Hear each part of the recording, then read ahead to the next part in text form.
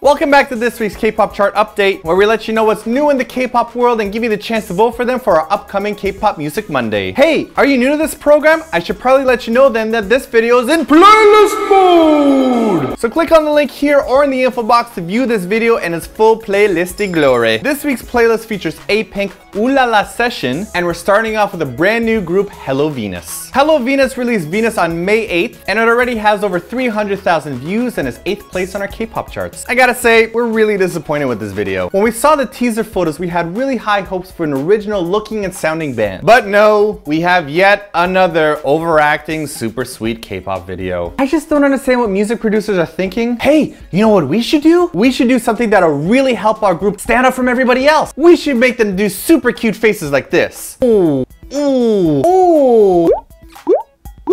Yeah, that is really new and original and exciting. Thanks. Oh, and let's give them different color hair. There you go. That's what makes them stand out. Not their music, not their acting, but their hair. As for the music video concept, I feel like Girls' Day, another super cutie band, already did this video concept like twice already, didn't they? Cutie girls making cute faces at the camera, over-exaggerating and trailing cutie boys, and popping up behind people and surprising them with their cuteness, and picking up some men that look way too old to be picked up by young girls like that. Seriously, that guy in the car, that's just creepy. The song itself is actually not terrible. I'm so turned off by the music video that it's really hard to focus on the sound. I don't know, maybe I'm just not their target demographic. Maybe you like it a lot more than I do. But if you haven't seen it yet, check out Hello Venus's Venus coming up next.